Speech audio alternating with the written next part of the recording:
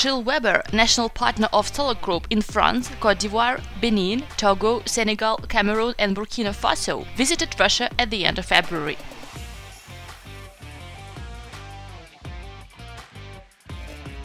Gilles Weber was accompanied by his assistant and senior partner in Benin Barbara Sacca-Kina. It is through their eyes that African investors see the project Duyunov's Motors. Alexander Sudorov, head of press center of the project, showed the guests around the construction site and the buildings of the future engineering center Sovelmash. He answered all the questions the guests asked. The guests were most impressed by the size of the Design and Technological Bureau under construction, as well as by the volume and professionalism of the work that had been performed. Gilles Weber visited this place for the first time in autumn 2019. Back then, there was only a fenced-in area on this spot. 2.5 years later, he went up the second floor of the building and saw the equipment which had been delivered here. Barbara Sacca-Kina visited Russia for the first time. She became the first participant of the project from Africa that visited Sovelmash.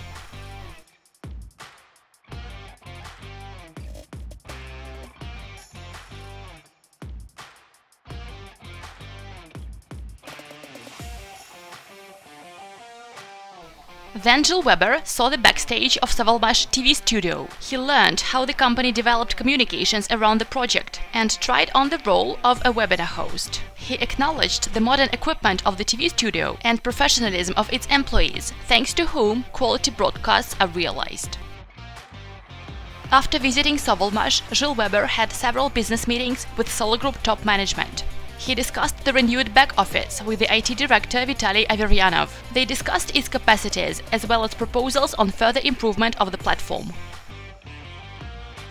Issues that concern investors and partners from Africa were discussed during a business lunch with the commercial director of SOLARGROUP, Pavel Shatsky, and head of advertising and public relations, Pavel Filipov. Gilles Weber noted that the management of the company was very attentive to investors' problems and was ready to help. The foreign guests shared their emotions and impressions from what they had seen immediately via live broadcasts with investors and partners. The trip to Russia will help them better promote the project in the countries where they work.